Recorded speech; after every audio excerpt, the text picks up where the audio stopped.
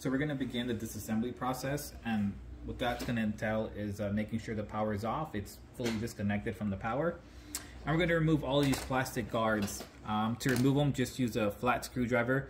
The thinner the point, the better. You're going to want to get up underneath the corner and pry off the guard, just like that.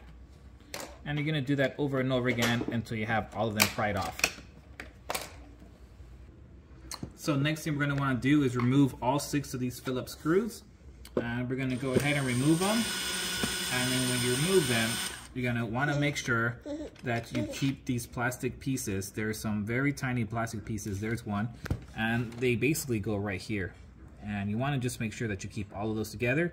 It's going to remove all 6 of those. We're going to put them to the side. So next thing we're going to do is we're going to go ahead and remove all of these tiny little Phillips screws from the perimeter. And once you remove it, what will happen is it will automatically come off. And what this will do is, what this actually does is it holds the net in place on the inside. So we're going to do that to all of these screws here. And once we've done that, we'll come right back and we'll continue on working on it. So once we've removed all of those tabs, what we're going to do is we're going to lift this metal covering, and what this does is it protects the electrical components for the 2 sensors and for the speaker. So at this point, if you're having issues with your speaker not working, oh, thank you very much, my little helper.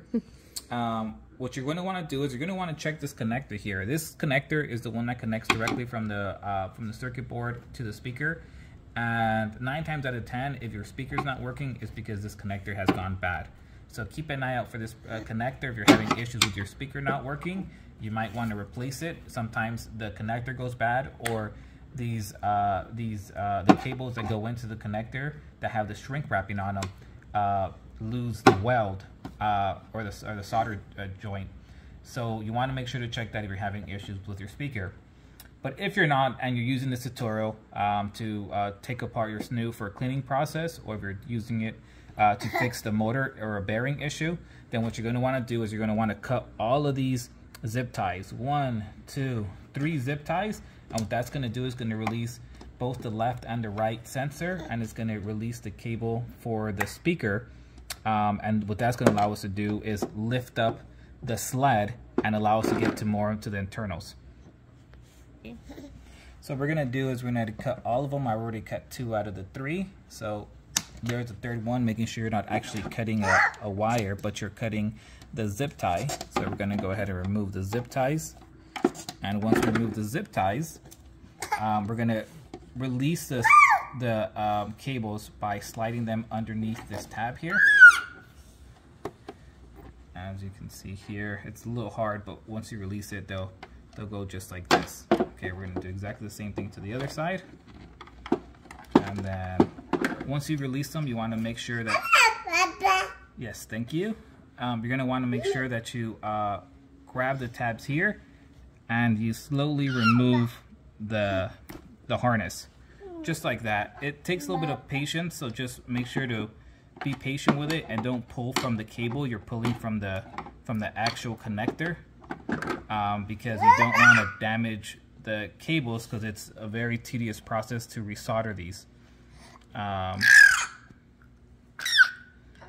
So there we go. I'm going to continue that to all 3. Okay, so now that we removed all of the connectors, what we're going to want to do is slowly lift up the Snoo while guiding the connectors through these channels. Now there's 2 different types of Snoos. The older type of Snoos have this safety screw on here, and what you want to do first is go ahead and get your screwdriver, push it down, and with some force, pushing it down and twisting it. And what that will do is it will take off the safety connector. It basically looks something like this. So as you can imagine, as you twist down, it locks, and as you untwist, it unlocks. The newer Snoos won't have this, so if you don't see this, don't worry about it. So we're going to go ahead and start lifting up the Snoo, making sure we're passing the wires down through the feed. And what that's going to do is going to give it access to the motor. So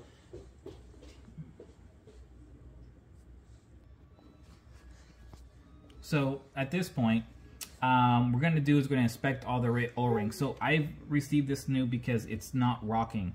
So just by opening, I can already tell this O-ring right here is ripped.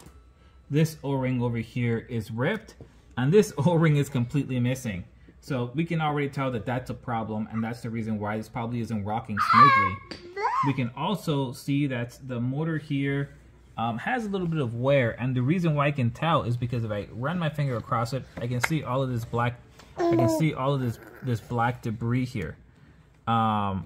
You see that black debris there? That tells me that there's been a lot of wear on the O-rings of the motor. Oh, excuse me, sir. So what we're gonna do is we're gonna go ahead and replace the O-rings on here just to make sure that we don't have any issues with them later. Okay, so now that we've identified the problem, to remove these type of bearings, all you have to do is really just kind of displace it a little bit gently with a screwdriver and then pull it out. And as you can see here, I've now gone ahead and I've removed the bearing. So what I'm going to do is I'm going to remove this O-ring here. I'm going to use my measuring calipers to measure the diameter, the inner diameter and outer diameter of this O-ring. And I'm going to order some replacement parts. I'll make sure to link these on the YouTube video below under the description. And I'll also link the O-rings for the motor over here. I do have to fully disclose that there is several different sizes. So what we'll go ahead and do is I'll link the different sizes, and if you want, you can buy them. They're super cheap. They're like $10.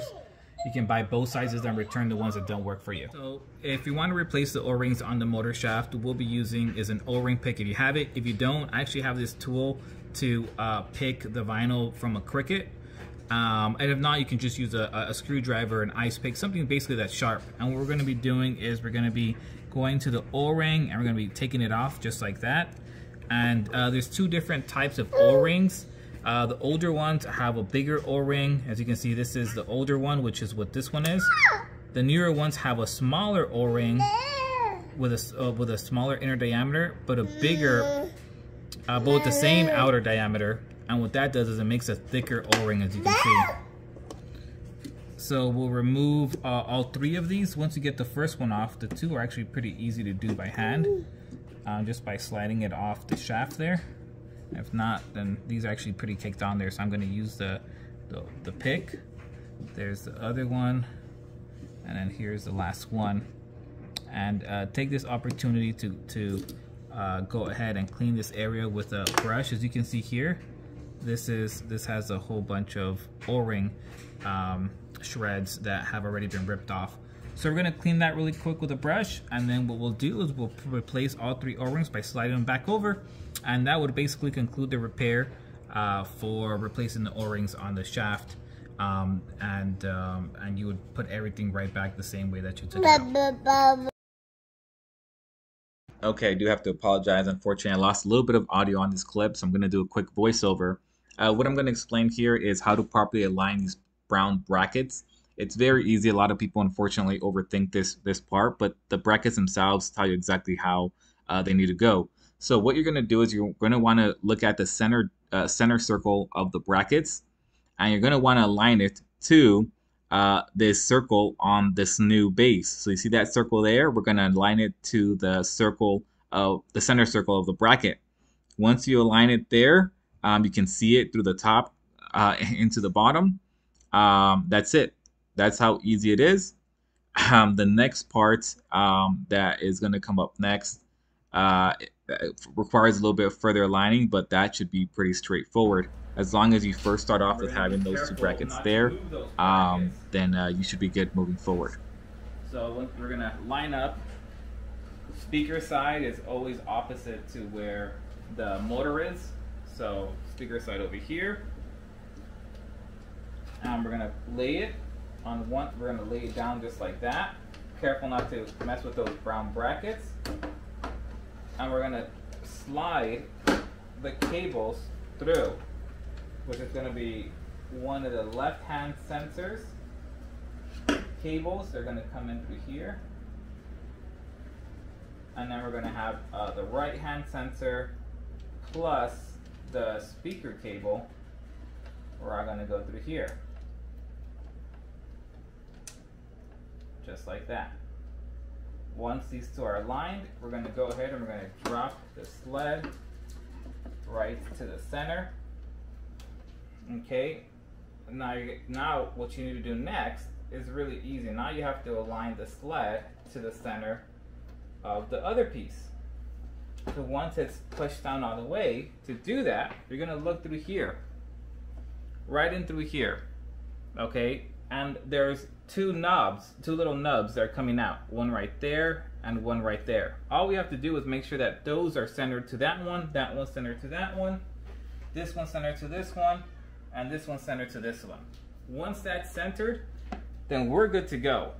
Everything's going to line up fine in the next step. This particular model has this center pin, so I'm going to drop it in there. We're going to apply firmly a little bit of pressure and twist to the right, just 1/2 turn, and that's going to lock in its place. We're going to go ahead and grab the speaker wire, re-engage that cable, you know, being extra careful not to damage the contacts, just like that. We're going to do the same thing to the right side, sensor cable, and we're going to put it through its little cable holder there. Exactly the same thing to the left side, cable, put it through its holder right there.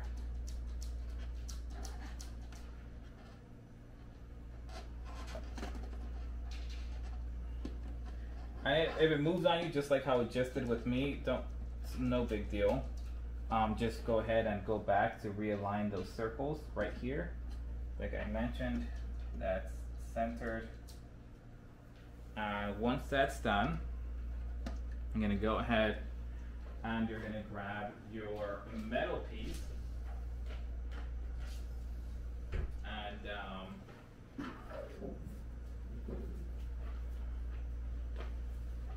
you know, place it over. Obviously, this is the protector for the speaker. So I'm gonna grab it and I'll put it over just like that. Put this one just like that. I'm gonna get the center one for this side. I'm gonna drop it right there. Center one for this side. I'm gonna drop it right there. I'm gonna get my screwdriver. I'm gonna press it in for about 5 seconds. Same thing here for about 5 seconds. And then I'm gonna go ahead and get the other two sides. I don't want to fully tighten it yet. I just want to just get it somewhat tightened. Now you know that you'll got it right because you'll see these stick out a little bit more. This one's gonna stick out too much, so I probably need to screw it in a little bit more.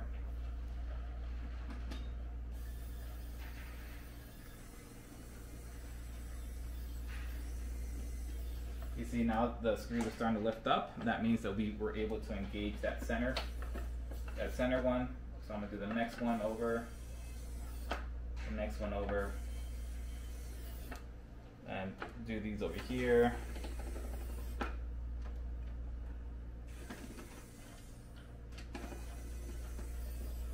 And once I've got them all somewhat hand tightened, then I'm gonna go back with my drill back to that same level 5 that we left it on to make sure we don't over torque it. And obviously we're just using a traditional screwdriver. That's fine too. Just go ahead and just tighten it up to where you start feeling a moderate amount of resistance, and you're not kind of over tightening or feel as if you're tightening too much.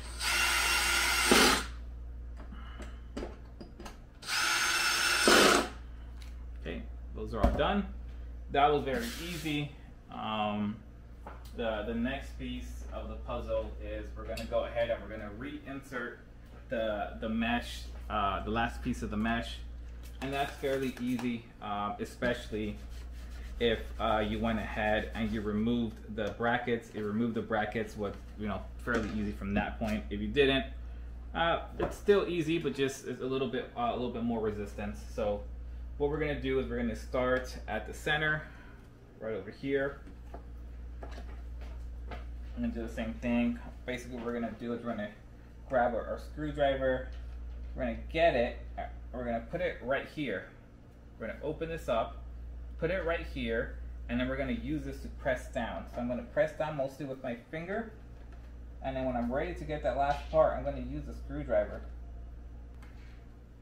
Push it down so that engages.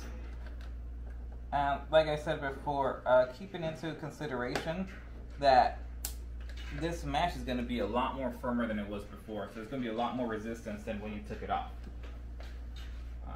So you're going to get it, you're going to push it in just like that.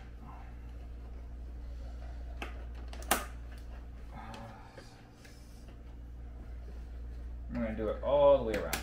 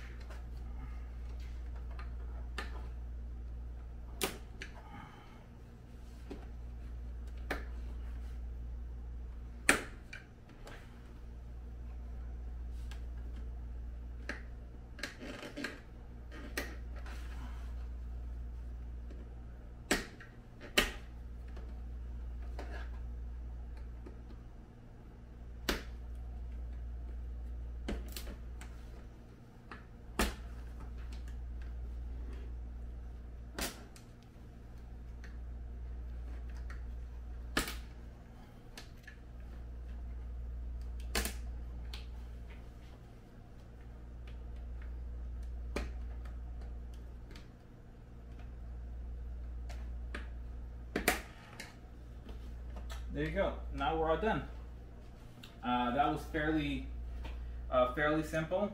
The last piece of the puzzle is obviously putting in the clips.